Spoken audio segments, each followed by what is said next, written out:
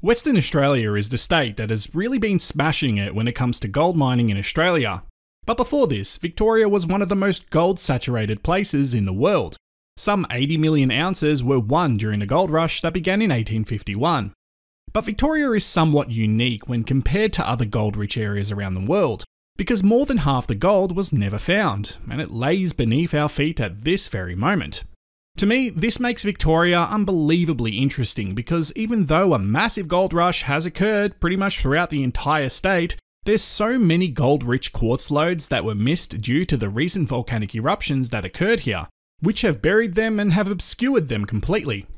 The gold in Victoria was deposited between 500 to 400 million years ago. The volcanic eruptions that occurred here did so within the past 5 million years. One of the richest places where alluvial gold was worked can be found in the Creswick region. Beneath the many tens of meters of basalt are ancient rivers that were buried due to the volcanic eruptions, and these rivers held an immense amount of gold. So even though the rivers were found and were mined, the majority of gold-laden hard rock quartz that shed the gold was never found. So to this day, gold-rich quartz still exists in the Creswick region beneath the basalt, just waiting to be found. But many rivers weren't found, so alluvial mining in Victoria still isn't completely off the table. But this is just one example. The basaltic eruptions that occurred here covered close to half the state in varying amounts of basaltic lava. The Melbourne geological zone is another area that has proven gold beneath the basalt, and we've been searching for it. In recent times, a few significant discoveries have been made. The Nagambie gold mine recently shocked the world with the announcement of a 340 gram per tonne reef that was intercepted. With the price of gold booming, more money is being spent to investigate Victoria's hidden gold-rich reefs, and we are seeing the beginnings of yet another gold rush. But it's a different gold rush. Rather than it being artisanal with lone prospectors digging holes with little more than a pick and shovel, the methods of prospecting are now far more technologically advanced. So if anyone tells you that the old-timers got it all, you can call them out on their BS, because there lies more gold than what has been found in this state. It's just hiding beneath layers of cheeky basalt. I hope this has appealed to your imagination the same way it appeals to mine. Thanks for watching. Around 500 million years ago, the majority of Victoria was little more than a deep sea. The coastline could be found in far western Victoria, around this line. Even though times have changed, the sands left behind would prove to pay a little over 600 million Australian dollars due to them containing precious heavy mineral sands.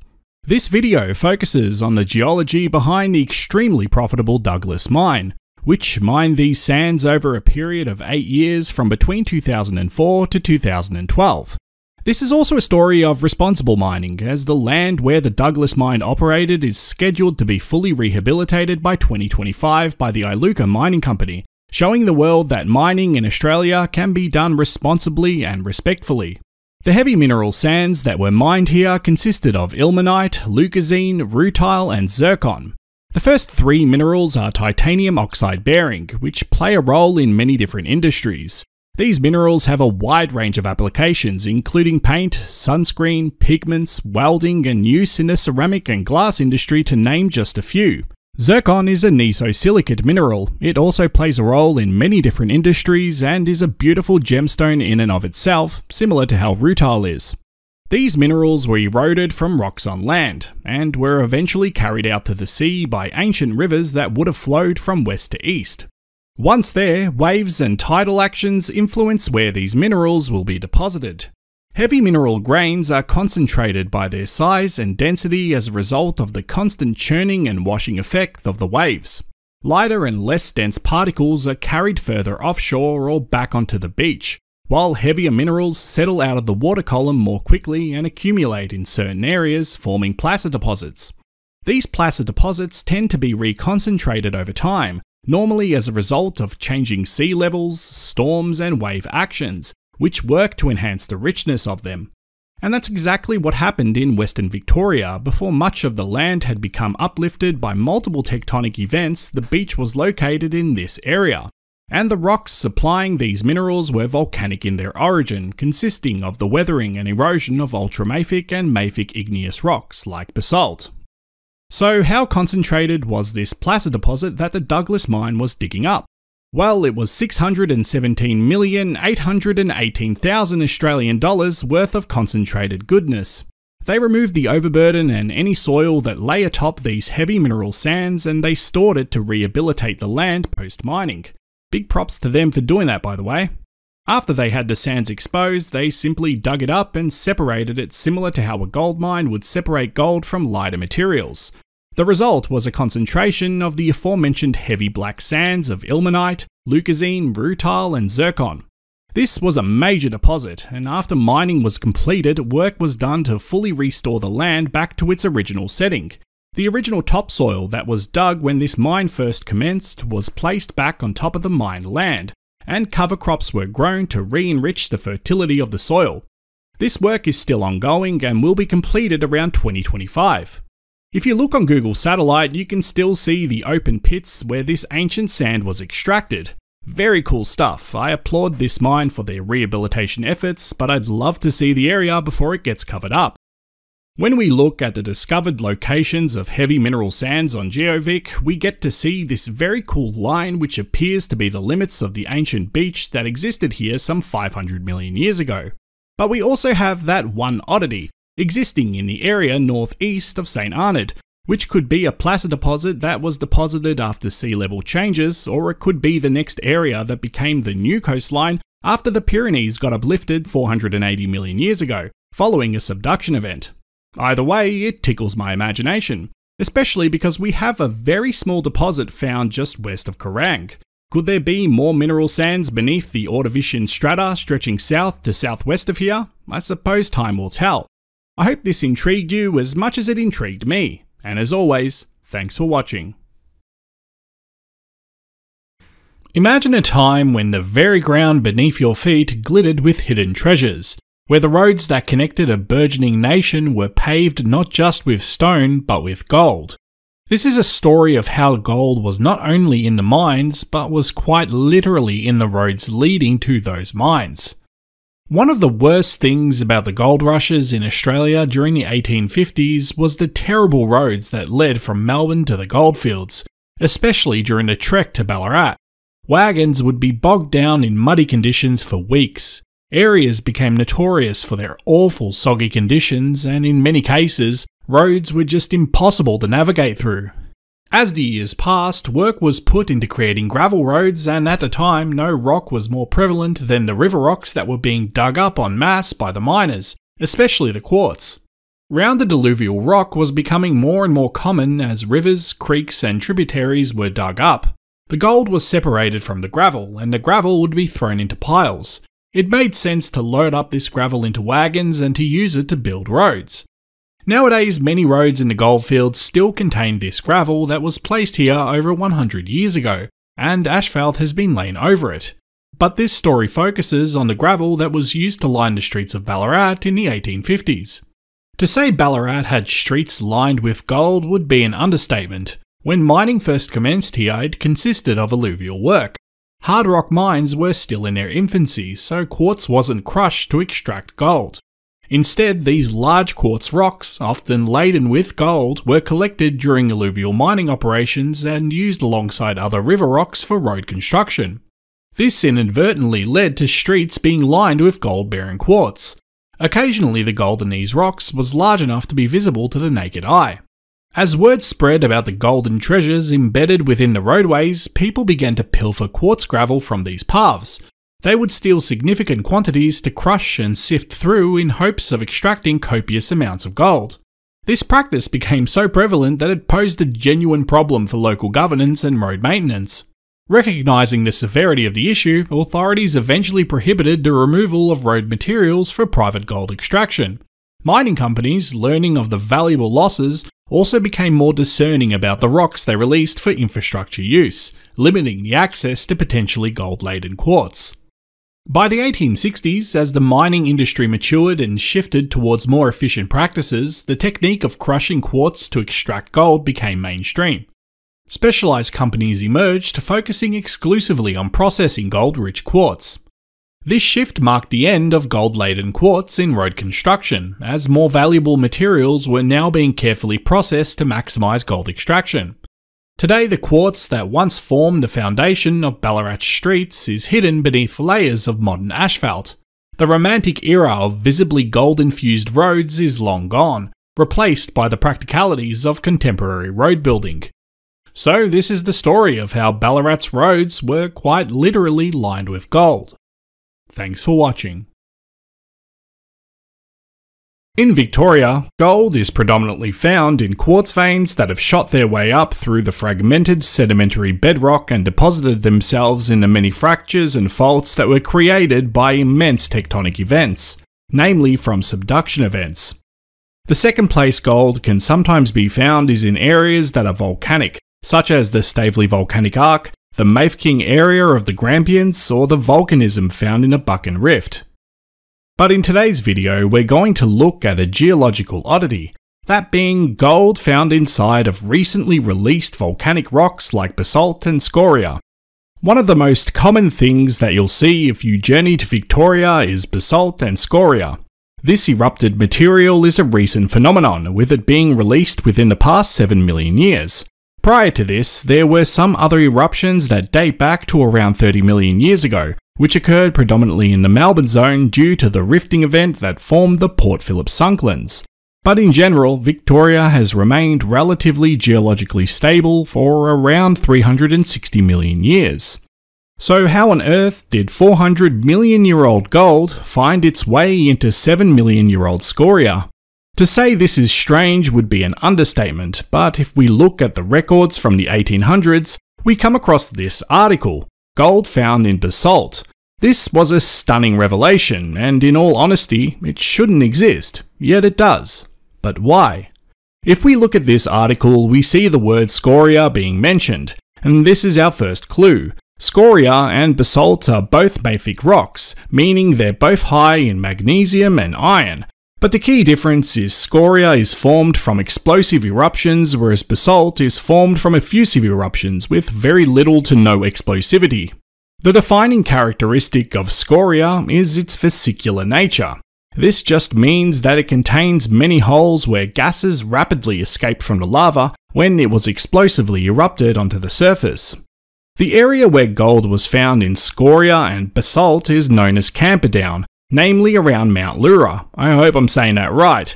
Mount Lura is a scoria cone, and it blasted out explosive lava in the past 7 million years. The volcanic eruptions that occurred in this area were heavy and numerous, with thousands of vents extending across the region. These volcanic eruptions created many volcanic lakes, both due to explosive eruptions and because old rivers and pathways that water would flow through were covered up, leading to a highly dammed landscape. These volcanic eruptions covered the ancient gold-laden landscape that existed here for hundreds of millions of years, obscuring the gold-rich quartz reefs and ancient rivers that flowed through this land, creating an entirely new landscape in the process. Gold was sampled in crushed scoria, and a bunch of it was sent to a pyrite works in Ballarat to be crushed and tested for gold. It yielded 15 grains to the ton.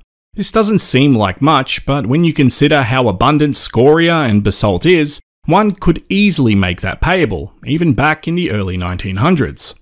But how did the gold find its way into the basalt and scoria? Well, the most likely reason gold was found was due to explosive eruptions. Beneath Camperdown, these volcanic eruptions most likely brought up gold as the ancient bedrock got blasted out along with the magma during eruptions. But another way this could happen is through remelt. Mafic lava exists at a temperature between 1000 to 1200 degrees Celsius, and gold melts at 1064 degrees. But it's far more likely that gold was blasted out along with the scoria as the lava cooled. When this revelation became known, multiple claims were taken out to test the basalt. But we never heard of anything else, and the land's potential for gold more or less became forgotten. I suspect this is because the gold was patchy, with it occurring in some areas and being devoid in others. But with that being said, the article did point out that multiple samples were taken from miles apart and they all contained gold. It's very lucky that by chance this miner managed to crush a bunch of scoria that contained gold, but ultimately that luck ran out as nothing more ever came of it.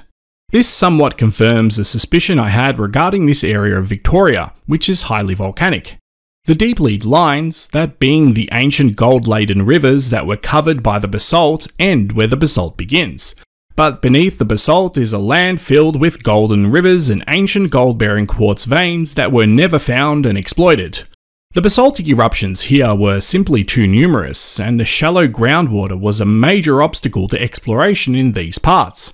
Thus, there exists goldfields as abundant as Ballarat, just lying in wait to be found and exploited. But it's unlikely this will ever happen unless we as a country become truly desperate for gold. It's definitely there though. So this is how ancient gold deposits found their way into young volcanic material. Thanks for watching. The spatial distribution of gold in Victoria has been a hotly contested issue since the days of the gold rush in the early 1850s. At first it was assumed that gold-bearing quartz was emplaced solely by volcanic processes, namely within intrusive rocks like granite. However, this theory failed to explain the distribution and richness of the gold found in Victoria, with most places hosting auriferous quartz within folded sedimentary structures that bear no association with granitic intrusions or volcanic processes. In this video, I seek to clarify how gold was deposited by orogenic processes, and why so much of it exists in Victoria. But before I do, I just wanted to take a moment to mention our Patreon, which helps me to continue creating videos like this one. The link to this will be in the description, or you can search it up at patreon.com/OzGeology. Consider becoming a member of either that or our YouTube channel by clicking the join button. I drew my information from several notable and peer-reviewed papers, all of which outline the fact that the predominant way that economic amounts of gold have been found to have been deposited is by gold-bearing metamorphic fluids released during tectonic collisions. When the theory of plate tectonics became mainstream in the 1960s, it became increasingly apparent that the mountain building process that occurs during subduction events is responsible for the deposition of gold. As mountains are thrust up during collisions, the folded and faulted rocks become conduits for the emplacement of gold. The prevailing theory is that deep basement rocks are metamorphosed when they reach a specific temperature and pressure level, leading to the mobilization of gold-bearing fluids. When Victoria was forming, it was little more than a deep ocean, but within this deep ocean floor was the eruption of an unthinkable amount of basalt. During subduction processes, water is dragged down along with the subducting plate, and it is also released from water-saturated rocks. This water lowers the melting point of the mantle and mobilizes fluids that percolate their way up through the crust through fault lines. Basalt contains a very small amount of gold, but when millions of cubic kilometers worth of basalt got subducted, the release of this gold occurred as this basalt became metamorphosed. There exists certain pockets in Victoria where this deep basement basalt has actually become uplifted to the surface from deep within the earth. This is one example of the basalt that is exposed today, known as the Mount William metabasalt. As you can see, this was deposited in the Cambrian and is the oldest rock to be found in Victoria. If we were to test these rocks, they would contain absolutely no gold in them, not even trace amounts, as it has already been sweated out, so to speak, when subduction occurred here. The large mountain belts that once existed in Victoria have been highly eroded to the point that they resemble hills today. This marked level of erosion deposited vast amounts of gold, which spurred the gold rushes of the 1850s. A link has been made between orogenic gold provinces like Victoria and other similar gold provinces like California, with the chemical composition of the rocks all around the world being similar, as outlined by Goldfarb and Groves 2015. So the mountain building process that occurred during the numerous subduction events that Victoria underwent is the reason for the high percentage of gold that existed during the days of the gold rush and even today. Much of this gold lies beneath the recently released basalt, just waiting to be found. One thing to keep in mind is that this is the predominant way that Victoria was enriched. There are some volcanic anomalies that have deposited gold, but in general, the majority of the gold in Victoria is orogenic related.